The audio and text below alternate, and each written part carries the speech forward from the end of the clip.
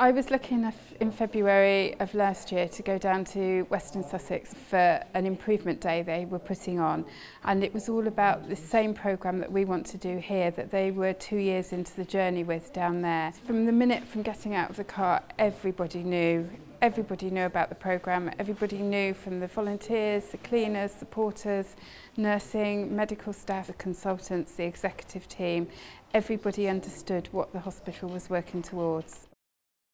Seeing this programme in action was really inspirational. It was really nice to see everybody in an organisation, every discipline, every member of staff, all working towards the same vision. The whole hospital seemed to work together as a team. They were all saying how proud they felt that they actually worked there and what they'd achieved. Some of the results from the projects that they were doing, I met the falls lead who had reduced the inpatient falls by 50%, which was a phenomenal piece of work. It was that everybody being involved, everybody being part of it, that really struck me. We went to an improvement huddle on one of the wards, which was fantastic.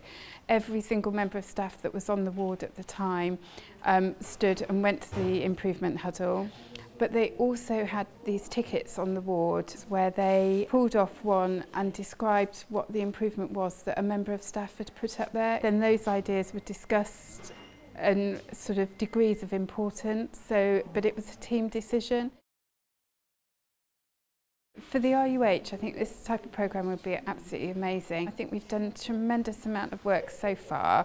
We've got lots of things that we're trying to do. However, this piece of work concentrates on some main priorities. It gives everybody a vision to be working towards, and what it will do, it will make a much better experience for our patients and our staff. And it's a journey that we can all go on together.